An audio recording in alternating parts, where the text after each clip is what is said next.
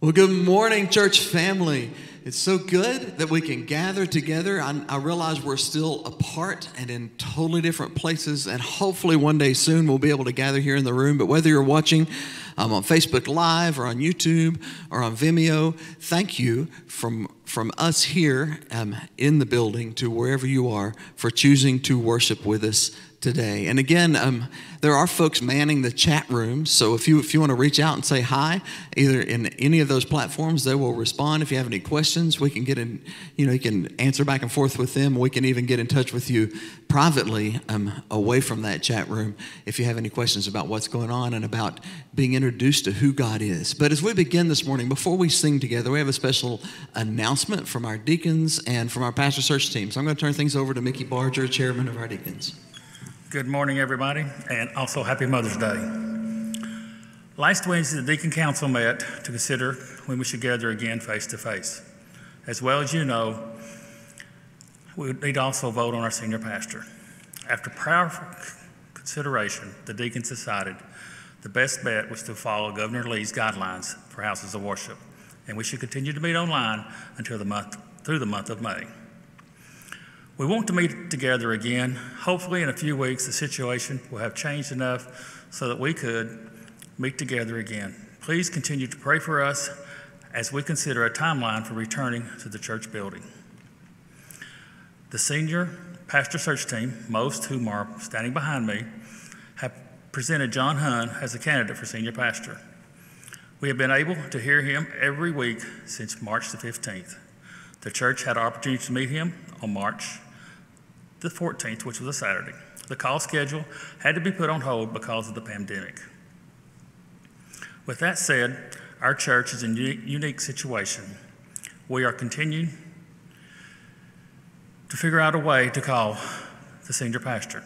As a result of the unprecedented restrictions caused by the COVID-19 virus, the deacons have agreed for a one-time change in the voting process for senior pastor.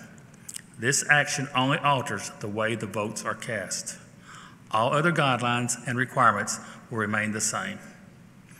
And here's the details. A church-wide vote for senior pastor will begin this afternoon, May the 10th, and the opportunity to vote will continue through Saturday, May the 23rd at 12 p.m. noon. Church members may vote in two ways. First one, you may vote online. A digital link will be emailed and posted on our website and social media throughout this link. Church members will be able to cast their vote. Number two, telephone. Church members may also call church office during regular hours to cast their vote. The personnel team, stewardship team, and deacons met on Saturday, March the 15th, and approved senior pastor job descriptions and compensation. If you'd like details on these, please come by the church office during office hours, and we'll be glad to give you a copy to review. The chairpersons for these teams are Keith Schrader, personnel, Lloyd Quillen, stewardship, and myself, Mickey Barger, chairman of the deacons. We are all available by phone if you have any questions. A church-wide email will be sent out this afternoon with all the information and voting link included. The link to vote will be posted on the website and made available to the social media as well as other things this afternoon. Church members that do not have email will receive the information through the regular snail mail process. We realize how different this voting method is and pray that you will see the wisdom of the change because of the unprecedented situation. Please feel free to call me or any of our deacons if you have any questions. Now let us pray. Father, thank you for the goodness and mercy. Though we don't understand what is happening in this world around us, we do understand that you are Lord of all. Thank you for your continued guidance as we seek your will in calling a senior pastor here at First Baptist Church. Thank you for the search team and their continued prayerful service in seeking out whom you are calling. Thank you for our deacons and their willingness to serve the congregation. Also, thank you for bringing Pastor John Hunn to us as a candidate for senior pastor. Continue to lead our church as we enter this voting process. May your will be done. In Jesus' name we pray. Amen.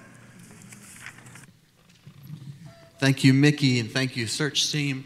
Church, let's give our attention to God.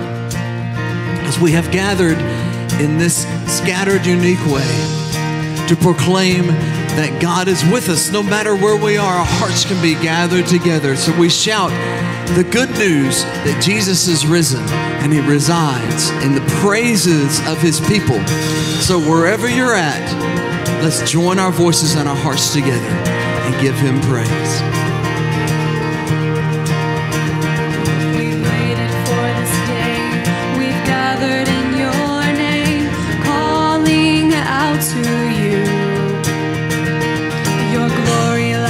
Fire, awakening desire will burn our hearts with truth.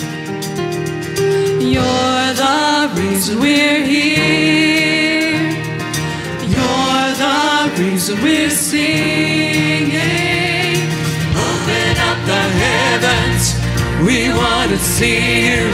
Open up the floodgates, a mighty river flowing from Your heart, filling every part of our praise. Now don't be afraid, wherever you're at, to stand and sing with us. Your presence in this place, Your glory on our face. We're looking to the sky. Descending like a cloud, You're standing with us now.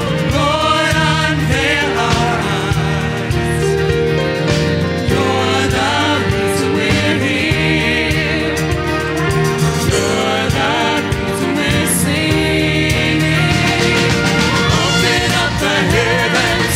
We want to see You.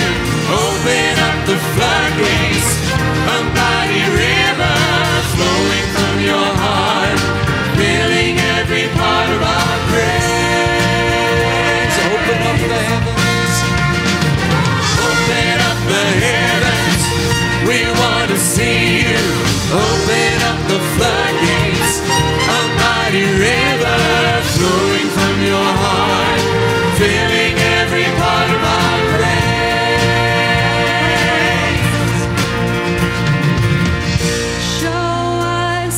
Show us Your glory.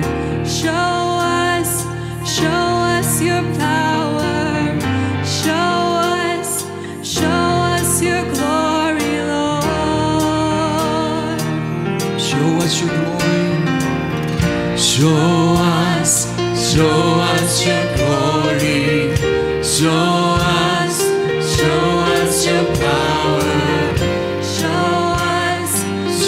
us Your glory, Lord.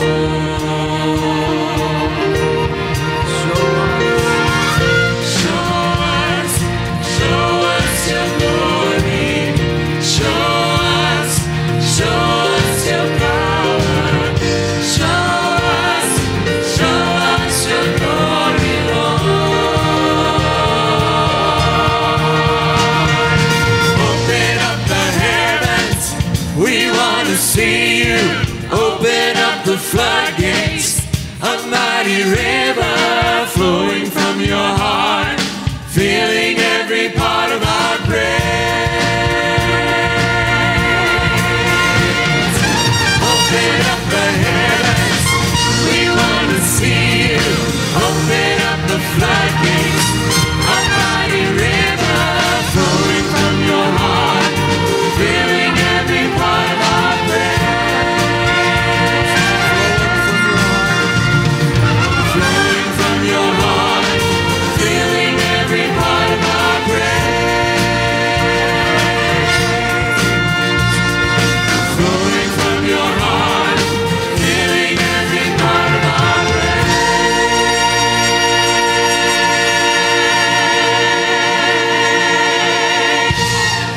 We're going to continue to sing together, but singing a prayer, recognizing we need the presence of God in our life and every single part of it as individuals and as a church. So let's proclaim this together from wherever you're at. Lord, I need You. Lord, I confess, bowing here, I find my rest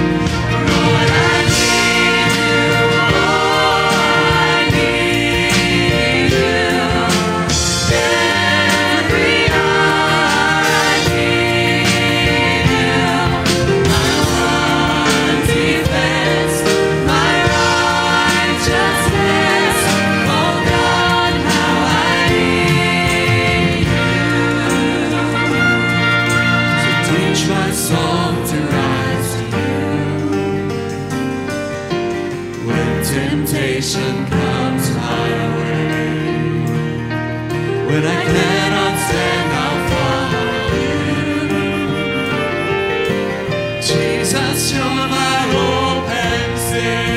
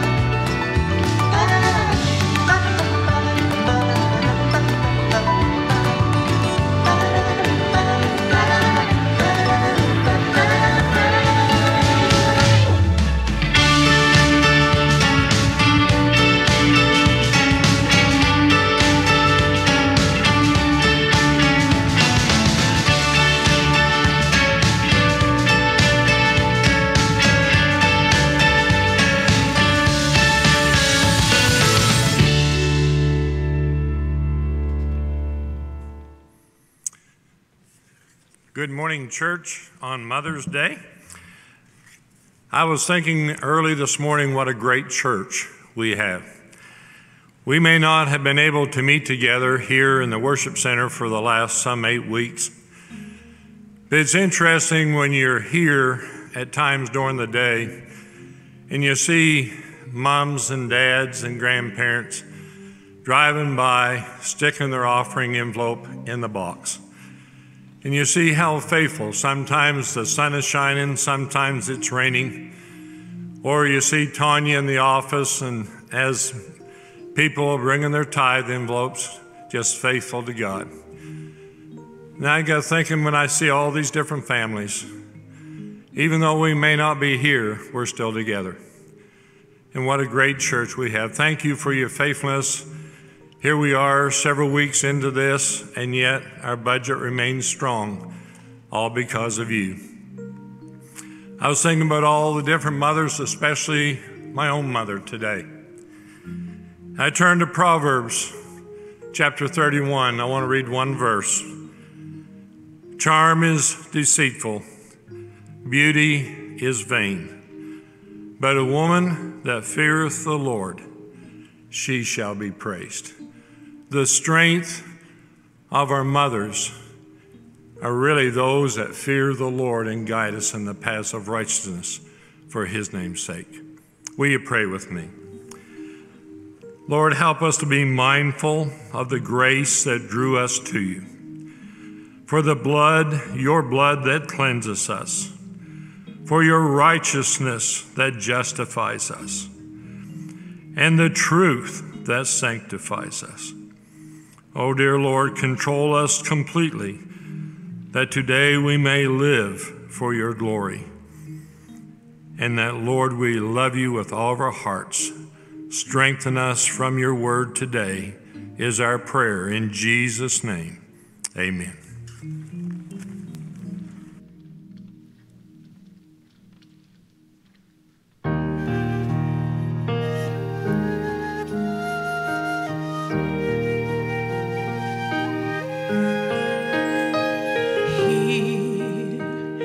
The altar where I run to rest, where I wait resurrection and the touch of your breath.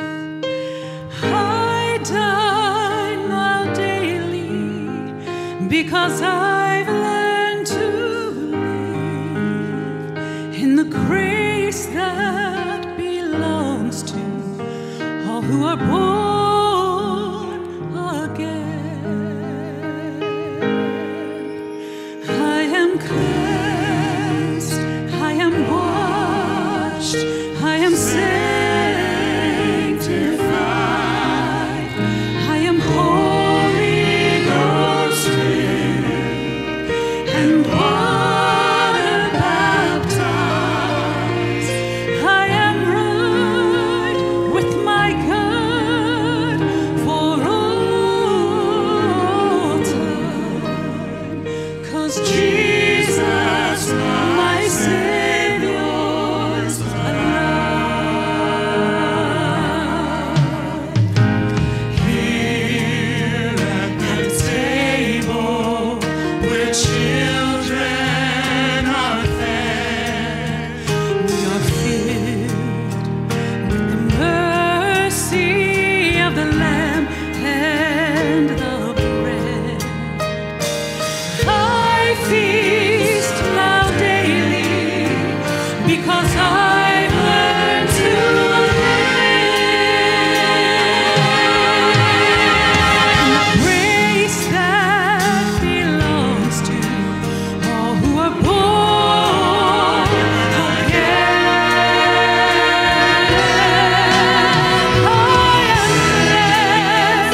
I am washed, I am sanctified, I am holy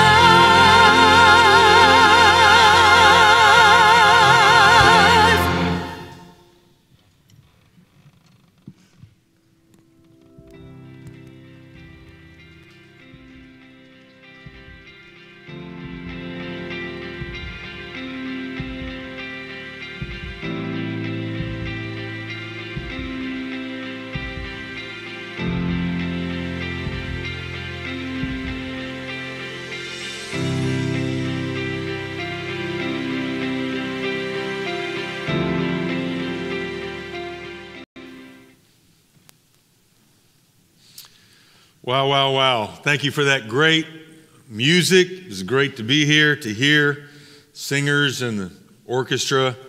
Can't wait till you guys can all come here and shake this place to the heavens. It's going to be great. But in the meantime, let's turn in our Bibles to the book of Deuteronomy. I have a new series, Vital Signs of a Healthy Church. We want to continue to talk about foundations, making sure that all we do is built on solid ground. The heartbeat of a healthy church, or what we're going to talk about for several weeks, maybe even 2 months, starting with the Word of God and getting to the God of the Word. But we start with the Word of God because it is the key to everything we know. Everything we know about God and everything we know about life, everything we know about ourselves comes from the Word of God. It is our source. It is sufficient. It is perfect. It is inerrant. It is holy. There's no book like it.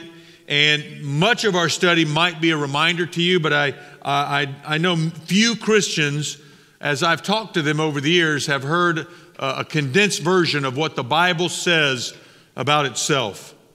The goal of this series is that all of us may have great confidence in the incredible claims of Scripture. Now, this material is also very good for evangelism. As we are sharing our faith, we can tell the unbelieving world, are you aware of what the Bible claims to be? So many unbelievers, and I was one of them, had pretty strong convictions about the Bible, though I'd never read it. So this is going to be great for the believer to make sure that all we do, all we think, all we're about, our motives, our actions, everything is based on Scripture, and we can share this with our friends and make sure they understand what the Word of God is to us. 2 words come to mind that I'll repeat probably for the first 4 parts, and that is the word supernatural and transformational. The Bible claims to be from God, that God gave us this book. It claims it in the Old Testament, claims it in the New Testament. Peter, Paul, and even Jesus claims that the Bible is supernatural in its origin. But we can't stop there, because the goal of this supernatural Scripture is to change us. It's personally transformational. It has power. And you'll learn this in the next few weeks, and I'm very, very excited to share this with you. By way of one last point of introduction, I want to share a sort of a theme that I use to train pastors, and I have used it since 2002. It's from Leadership Resources International, a wonderful missions agency from Chicago, and it's called Stay on the Line. We teach the pastors there to trust the Word of God. And by the way, this isn't just good for foreign pastors, it's good for Christians in every land. All of us need to make sure, if you want to know what God is saying, and if you're going to teach it for sure, Sunday school teachers and preachers and etc., stay on the line of God's Word. Stay on the line. We call the line the Word of God. Stay in the Word. We don't need to spend tons of time looking for great illustrations. We need to spend most of our time in the Bible. And there are incredible illustrations that will come from that. Here's what we say to the pastors, and I say to you today: don't go above the line. Don't add to God's Word. Don't say more than the Bible is saying. God doesn't need my help. He doesn't need your help. We can commentary on the Word, but the Word is sufficient and strong and powerful all alone. Trust it. Legalism adds to God's Word, and we need to be weary of legalism. The second point is don't go below the line. Don't take away from God's Word. That is what I would call liberalism. Don't say something's missing, I need to add to God's truth, or that shouldn't be there, I'm going to take away. If you will trust God's Word, then you will enjoy the benefits, the transformational power of the Word of God. In a minute, we're going to be in Deuteronomy 6, but I want to give you 3 scriptures that affirm the stay on the line principle. One is in the book of Deuteronomy. One is in the book of Proverbs, and one, the last book of Revelation. So Moses, who wrote the first 5 books of the Bible, Solomon, who was the author, the human author of Proverbs, and John, the disciple who wrote Revelation, all agree with this principle. Let me read these verses to you. Deuteronomy 4, 1 and 2. And now, O Israel, listen to the statutes and the rules that I am teaching you, and do them, that you may live, that you may go in and take possession of the land that the Lord, the God of your fathers, is giving you. You shall not add to the word that I command you, nor take from it, that you may keep the commandments of the Lord your God that I command you. Just do what I say is the word of God. Has any parent ever said that to their children? Any teacher ever said that to a student? Just do. Do not add to his words, lest he rebuke you and you be found a liar. Strong words. And now the end. The middle, the beginning, and now the end. Revelation 22, 18 and 19. John says, I warn everyone who hears the words of the prophecy of this book. If anyone adds to them, God will add to him the plagues described in this book. That is serious, folks. There are plagues in the book of Revelation unlike any plague in all the Bible. This is God's serious warning. Don't touch my word. You start touching it, and before you know it, you're preaching something else.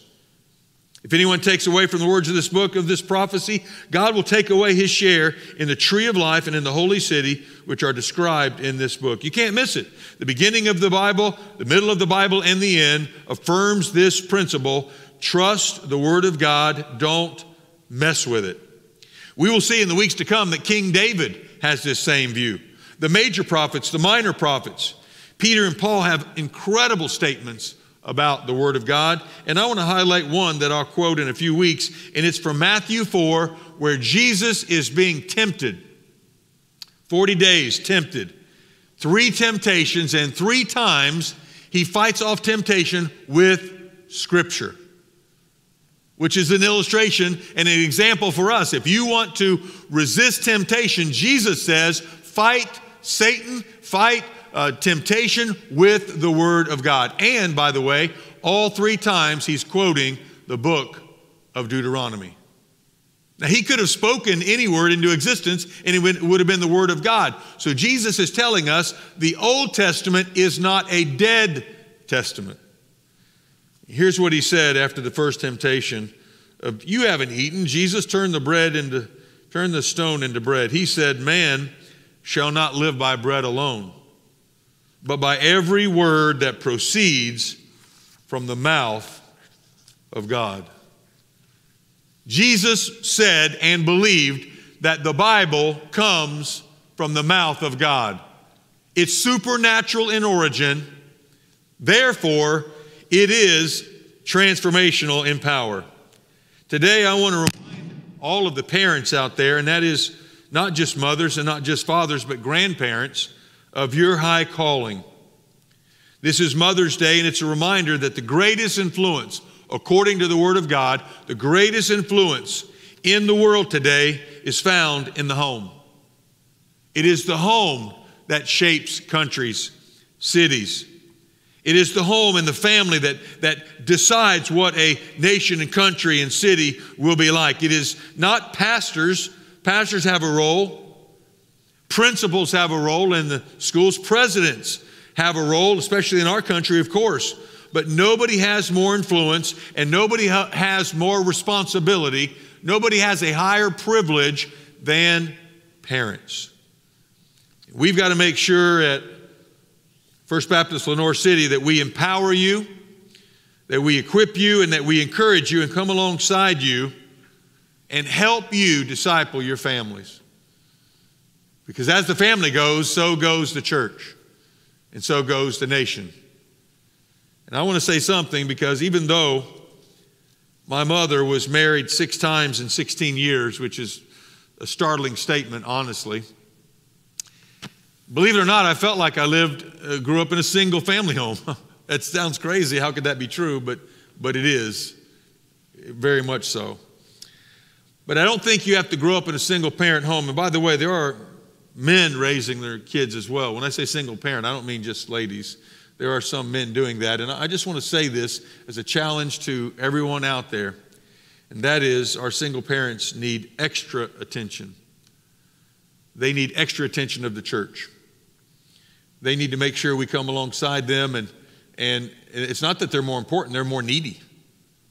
And so we've got to make sure that we know who they are and that we can meet those needs. One last thing I'm going to say is that Sunday school as a ministry started in England. And very few people know this. I remember when I was told this a couple years ago, I couldn't believe it, and I went back and checked it. It's true. Sunday school, the ministry of Sunday school, started in England for orphans. It started for kids who didn't have parents because there was an assumption, a strong assumption, that parents would be teaching their children about theology and about God and about the Bible.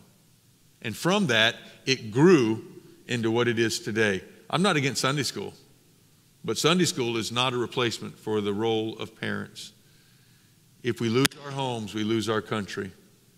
And I think you can tell why our country's gone down the last 50 years based on my introduction here. But because of our great God, because of His power, because of His grace, because of all the wonderful things that He's done, there is still hope for us. And there are 7 principles in Deuteronomy 6 that I believe we can follow today and get our country back on track and reestablish the foundation that God gave Israel. When you open to Deuteronomy 6, what you are finding is that 40 years have passed since Israel has wandered in the wilderness. 40 years have passed. From Exodus, from them not going into the promised land, clearly God showed His power. Clearly God showed His purpose. There was no reason, no good reason they shouldn't go in, but they didn't go in. Fear. And God punished them 40 years of wandering. And in Deuteronomy 5, one chapter before this, God repeats the 10 Commandments. That's very important. Chapter 6, they're getting ready to enter into the promised land. So the 10 Commandments have been repeated. God hasn't changed. Love me, love your neighbor, love mankind. This is still the most important things. It's always going to be the most important things. Now learn and go in the right way. It's been a hard, long 40 years, a punishing 40 years, but God in His grace is giving them a second chance. I want you to first see from the first 2 verses the Lord's purpose. The Lord's purpose was and is for successive generations to be faithful. I want you to hear that. For successive generations to be faithful. From babies to senior adults.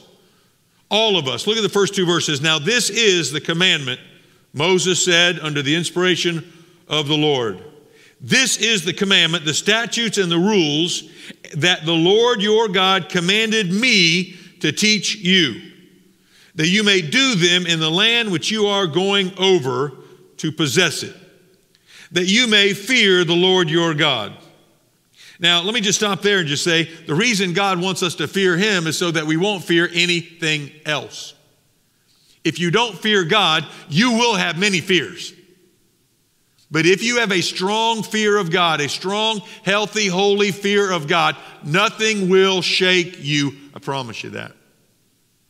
That you may fear the Lord your God, you and your son and your son's son. God is interested in more than just one generation. Much can be done in one generation, but hear me out, church, much can be lost in one generation as well. By keeping all His statutes and His commandments, which I command you, all the days of your life, and that your days may be long. The Lord's purpose is faithfulness in all generations, to continue all that He began to do. Don't forget, just to give you an idea of how devastating the fall was, at one time, now this is a little bit silly maybe, but at one time, everybody knew the Lord. Everybody named Adam and Eve. Everybody knew the Lord. It didn't start with chaos. It didn't start with confusion. Everybody knew the Lord. And then they had children. They all knew the Lord. And then when Noah started over, they all knew who the Lord was.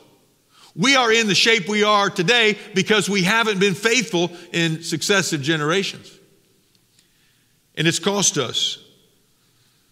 And I'm so thankful that the Lord, that his promises are true. Look at verse 3. Let's talk about the Lord's promise. Make every word count here as I read. Hear, therefore. Hear. Let's be good listeners to God.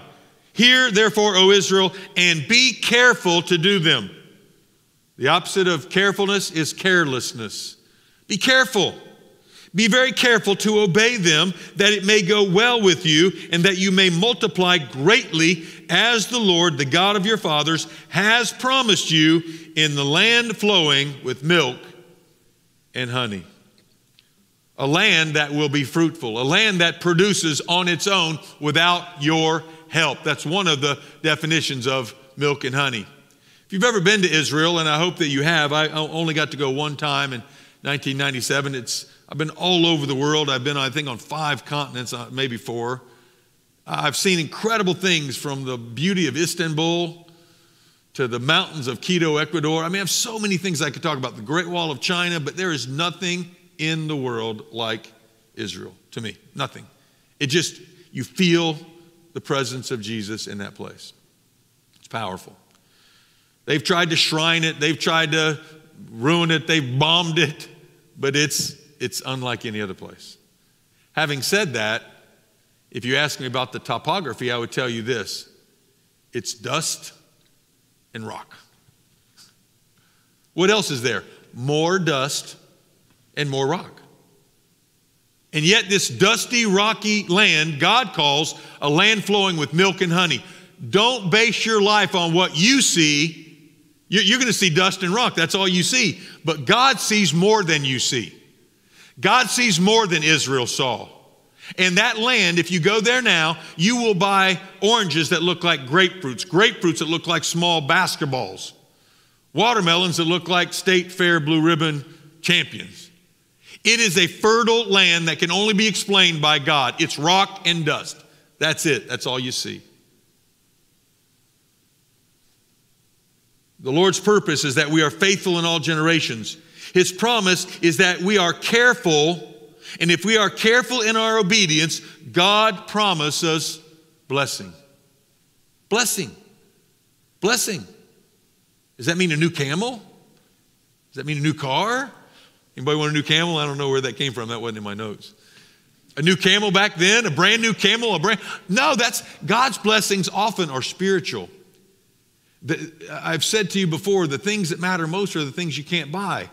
They have to come from God. Love, joy, peace, patience, kindness, goodness, gentleness, faithfulness, and self-control. The gifts of the fruits of the Spirit. There are no stores like that anywhere in Loudoun County, state of Tennessee, the United States, or the world.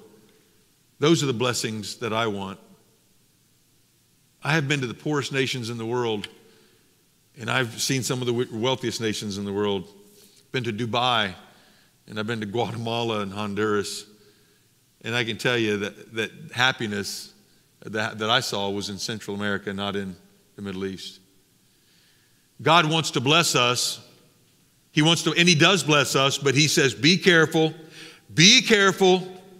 in your obedience. Look at the third point, the Lord's power.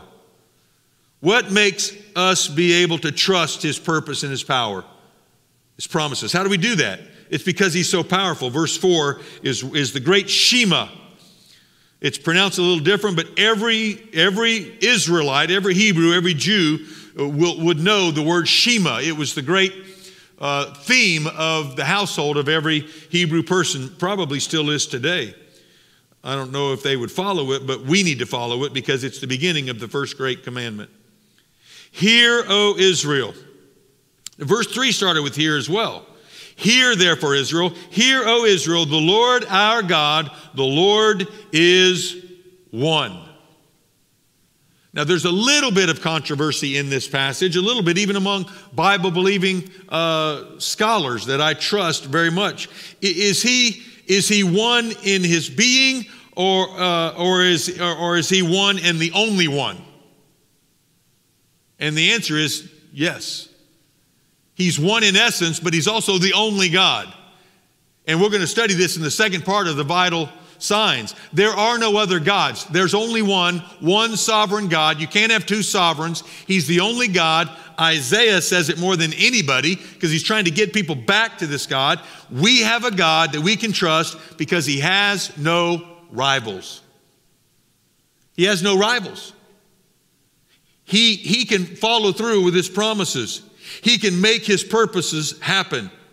And we'll see this in the history of Israel. When they disobey, God himself raises up the foreign countries around him. God gives them victory, and then he shows them that the victory was his, not theirs. This is so politically incorrect, but so theologically critical. Our God is one God, and he is the only God that's ever existed. The truth might rattle a few cages, folks, but the truth is also the means by which God sets us what? Free. Tell the truth, speak the truth in love, in love, in love, in love. The fourth point is the Lord requires passion. We have to listen. We have to be careful, but he requires passion. Verse 5, you shall love the Lord your God. Love him. Love him. And by the way, I always want to say when I hear a verse like this, the real key to our relationship to God is that we would love him back, right? 1 John 4:19, we love God because he first loved us. God loved us. That's why he created us. He created us because he loved us. He sent Jesus Christ. God so loved the world. Love has been the motivating factor in creation and redemption. And it's the right factor in our discipleship. It's the right factor in our evangelism. Why would you risk losing your friendly neighbor over the gospel? Because you love God. That's it. I love God, and therefore I'm going to obey the God I love and share the gospel with my neighbor and hope that we can still be friends. And usually you can, but not always, I can tell you. You shall love the Lord your God. And he doesn't stop there. It's wonderful. With all your heart, in all your soul, with all your might. Give me all you have. Love me with your entire being. Now, Hallmark has a card for about everything. And by the way, on Mother's Day, always cracks me up, the biggest card day in the history of the world.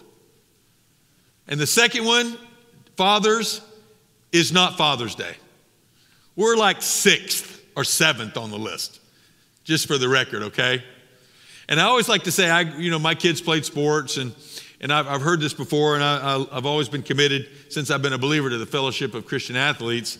But it's always been interesting to me that when the camera pans the benches, whether it's a college football game or college basketball game or a pro, it's panning it quick. And those big, strong athletes, they don't have much time, but the little time they have, what do they say?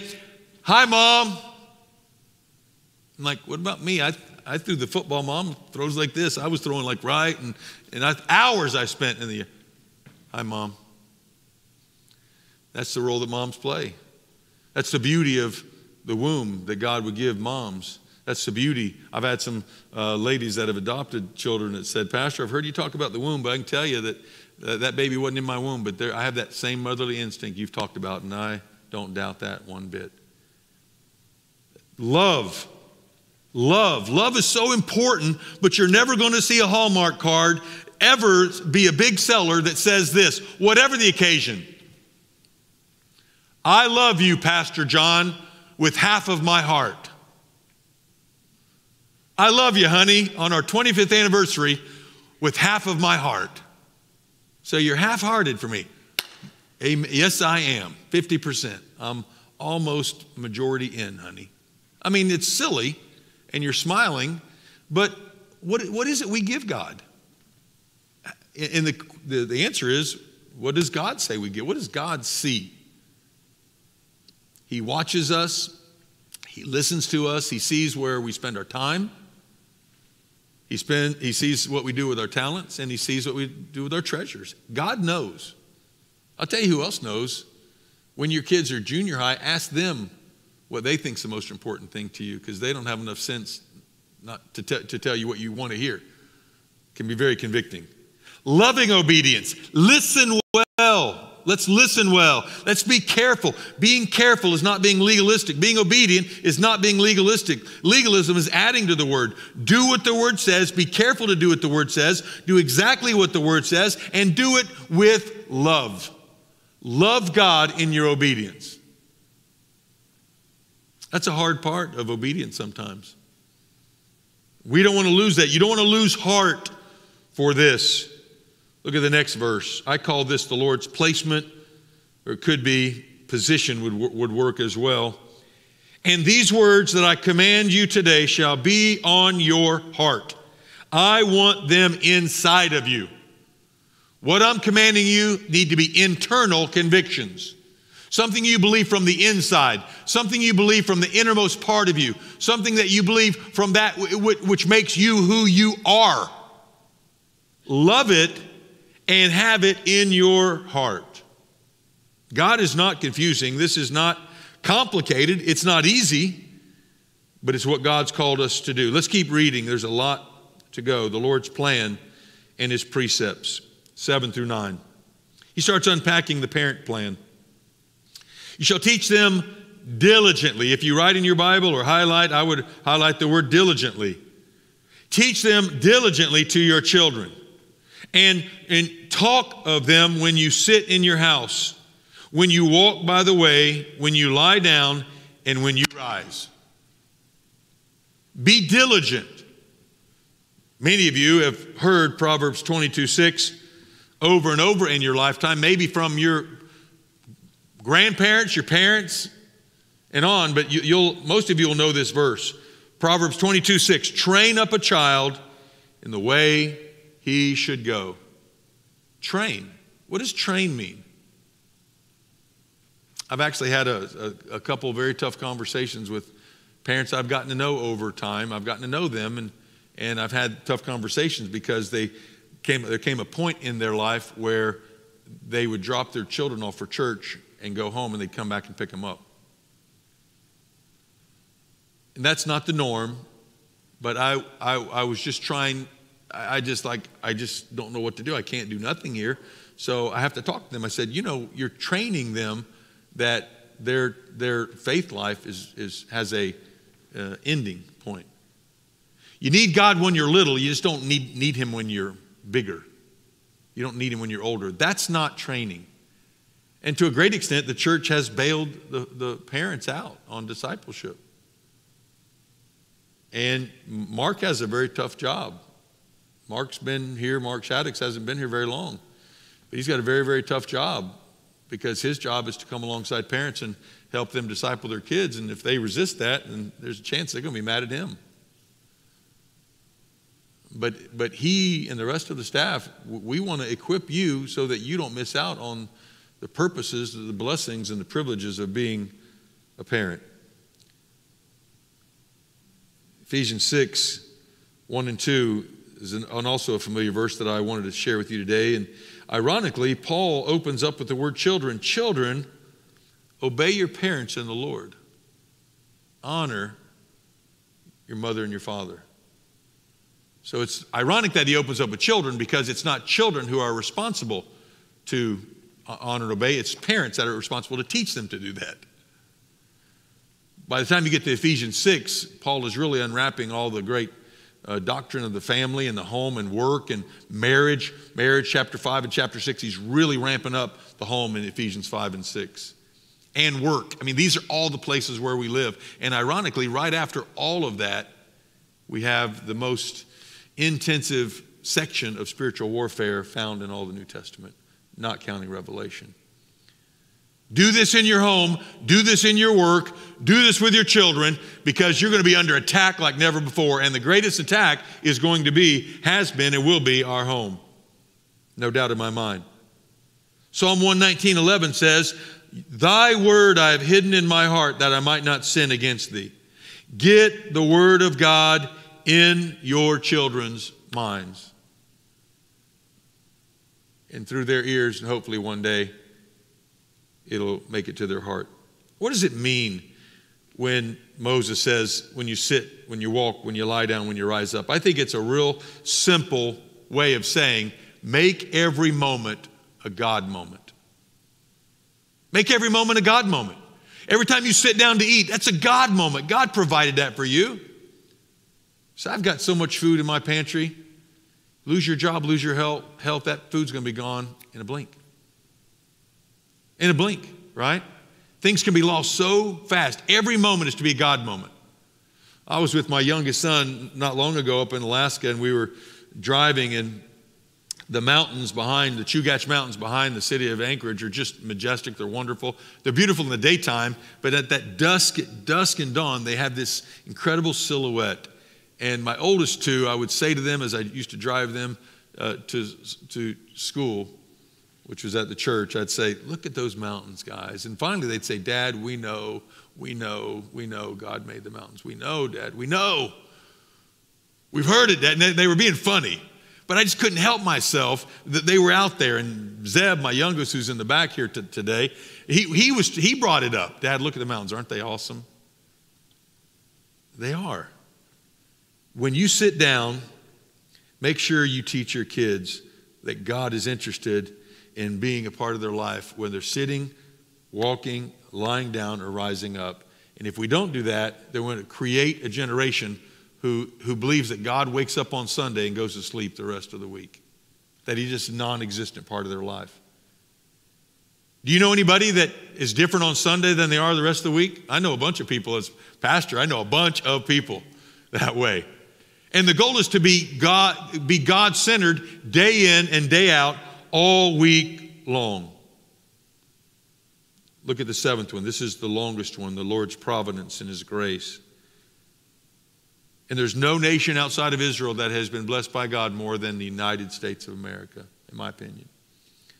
And so the application is strong for me today. As you hear these words, you were born or you are now living in the greatest nation under heaven. And things have been done here that we enjoy that we didn't do. We didn't establish. Somebody else did that for us. Look at verses 10 through 25. Well, let me finish the other section. I stopped at verse 8. You shall bind them as a sign on your hand, and they shall be as frontlets between your eyes. You shall write them on the doorpost of your house and on your gates. Now, the religious Jews, even today, when you see them at the wall, they'll have what's called phylacteries. A phylactery is a little leather box with long leather strings coming off of them, and they will put scripture, cut scripture inside that box, and it'll be right here by their heart, and they'll wrap it. You might see them wrapping this around their arm. It's part of their preparation before they pray, before they do what they do. And then they'll put it on their head, little leather box, and they'll wrap it around their head. They're following Deuteronomy 6, sort of. Because God didn't say put it near your heart, outside your head. He said he wants it inside your heart. But that's what they're doing based on this passage of Scripture. One of the things that I believe is very, very important is that you ought to put Scripture up in your house. And I love seeing Scripture in the house. We have Scripture all over the place. It's good for us to see truth. It's good for us to be exposed to it over and over and over again. And I stole this from my father, but he says, if you really want to be reminded of something, put a notice on the refrigerator and your bathroom mirror. You'll see it every day. We always look in the mirror, and we always go to the fridge. Put the word up, get it in your heart, but put it up, expose your family, expose yourself to these truths. Verse 10, and when the Lord your God, and here we go, there's going to be a little bit of a not documentary, but listen to the dialogue of Moses. When the Lord your God brings you into the land that he swore to your fathers, to Abraham, Isaac, and Jacob, to give you. God's keeping his promise. That's why you're going in.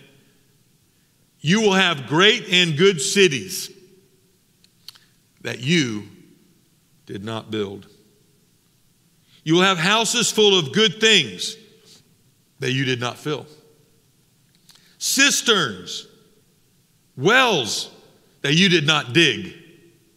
Vineyards and olive trees. They'll already be there. You didn't plant them.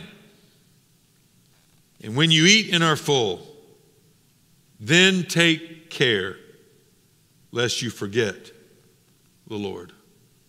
We just talked about this last week in the commitment of communion. Don't forget the Lord. They didn't have to grow. They didn't have to plant. They didn't have to dig. They didn't have to build. The sin of the Amorites, the sin of those people, God has punished them. He's moving them out, moving his people in. He has every right to do that. And they are blessed by having all these things instantly. Sort of like us. One of Satan's lies to me growing up in the broken home that I grew up in.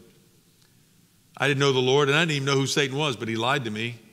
He was very powerful in my sphere. But looking back, he lied to me. I was convinced that I was the only kid in my town that was living in a broken home, that had the kind of violence and the kind of anger and the kind of just chaos that happened day in and day out. I thought I was just me. And it made it worse. It was already painful. It was already embarrassing. But now it's isolating. And unfortunately, I have found out over the years that what happened in my home is the new norm. That if you grew up in a loving, calm family, you are rare indeed. And the church can change that, and the church has to change that. It's part of God's calling to us. Isn't this amazing? All this is true, but don't forget the Lord. You didn't do it. I can tell you this, I don't care if it's, I'll pick on Republicans and Democrats because they both say stupid things all the time. The answer to any nation is God. God provides. It's not what the government provides, it's what God provides. Governments couldn't provide it if God didn't provide it. Every good thing comes from God. Now look what he says. What don't you want us to forget, Lord? Verse 12. Take care lest you forget the Lord who brought you out of the land of Egypt. Remember that? 400 years of slavery. Verse 13. It is the Lord your God you shall fear. Him you shall serve, and by his name you shall swear.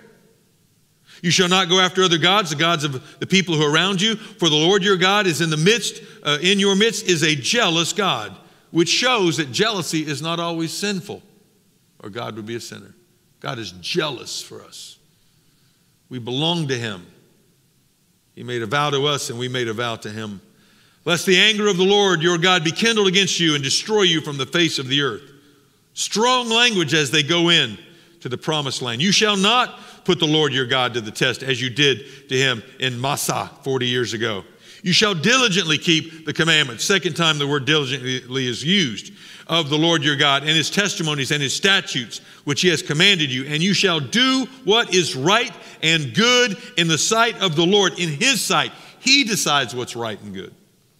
That it may go well with you and that you may go in and take possession of the good land that the Lord swore to give your fathers, by thrusting out all your enemies from before you, as the Lord has promised. And he anticipates our children having questions.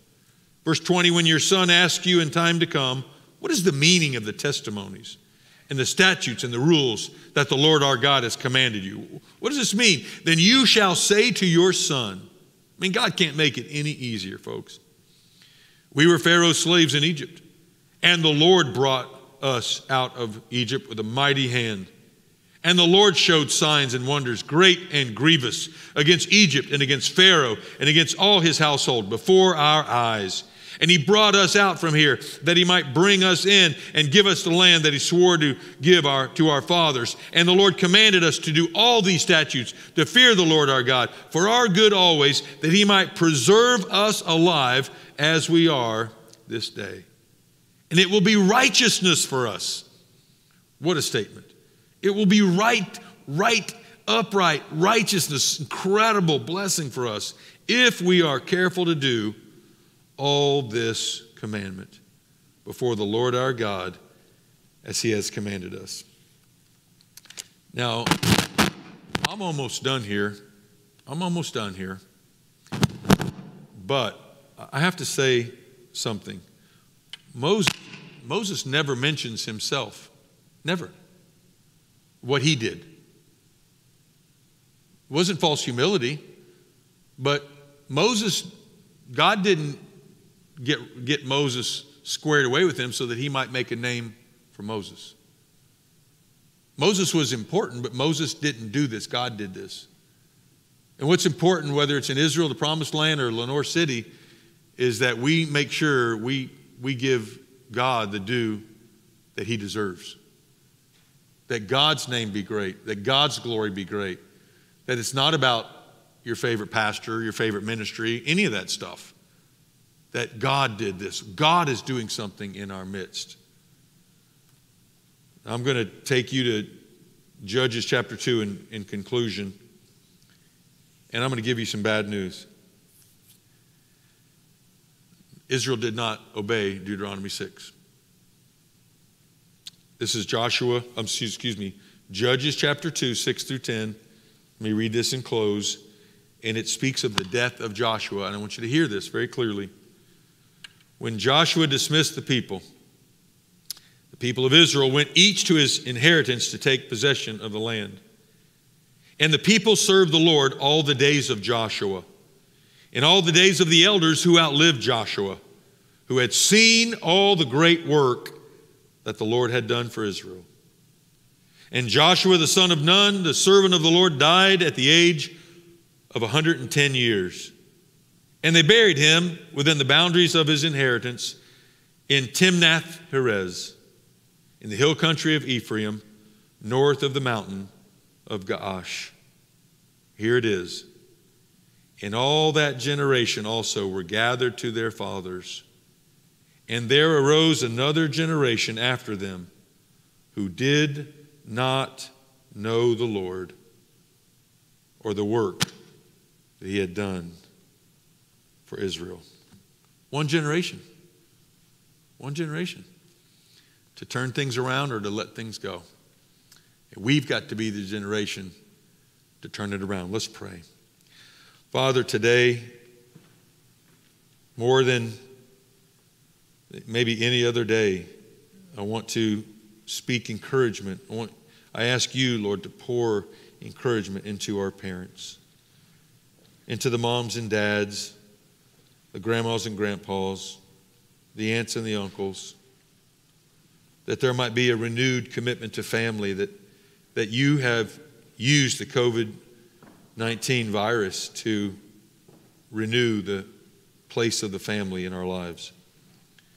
That you might be rebuilding, reprioritizing the family, reconnecting the family as only you can. Lord, help us to be jealous in the same way that you have been, to protect and preserve and not get too busy, not fall back into the rat race of this world. And that family extends to the church family, the family of faith. Lord, I pray today that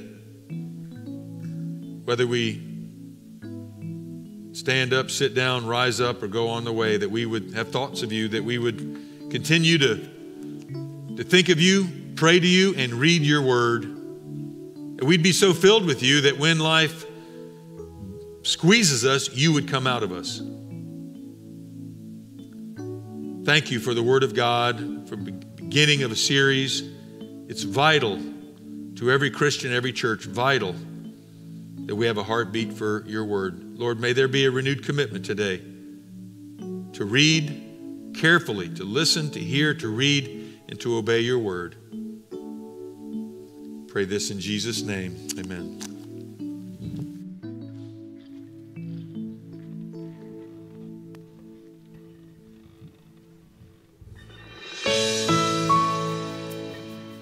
So let this be a prayer as we end our worship time together. How you present yourself to God as we enter into today, as we enter into this week. God, I come broken just as I am.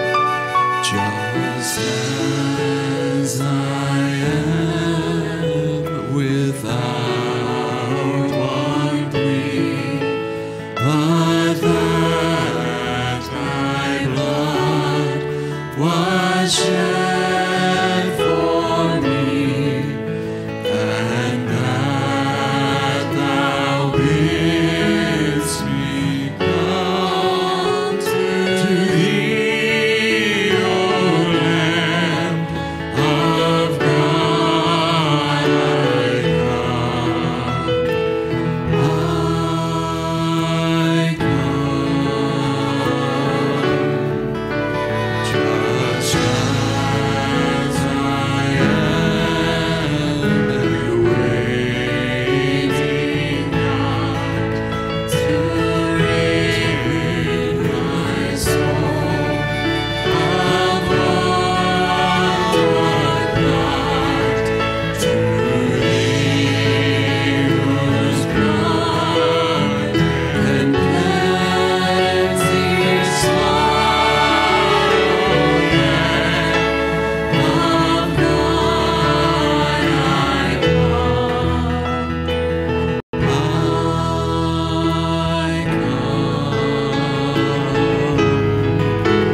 I come broken to be mended. I come wounded to be healed. I come desperate to be rescued. I come empty to be filled. I come guilty to be pardoned by the blood of Christ the Lamb. And I'm welcomed with open arms, praise God, just as I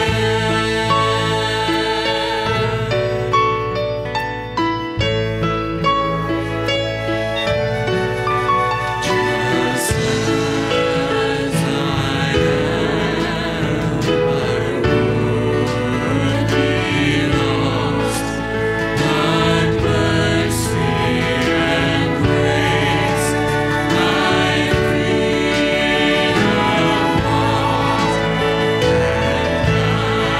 and to glory in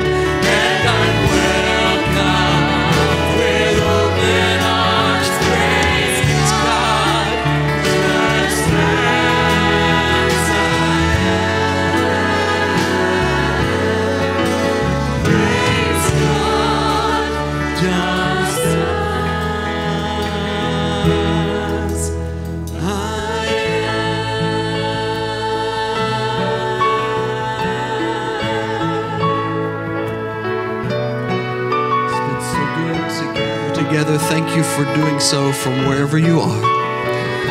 I pray that you step out and go with God in all that you do this week, and continue to pray with us for the time we can gather again face to face. Later this afternoon, be looking for an email and the link to be posted where you can begin to vote for senior pastor. You'll have 2 weeks to do so. I encourage you to do so. If you don't have electronic access, or know folks that do not, tell them they can call the church office during office hours. That's Monday through Thursday, 9 o'clock to 2 o'clock. But let's leave with this blessing from Romans chapter 15. May the God of hope fill you with all joy and peace in believing, so that by the power of the Holy Spirit, you may abound in hope. Go with God, and we'll gather together soon.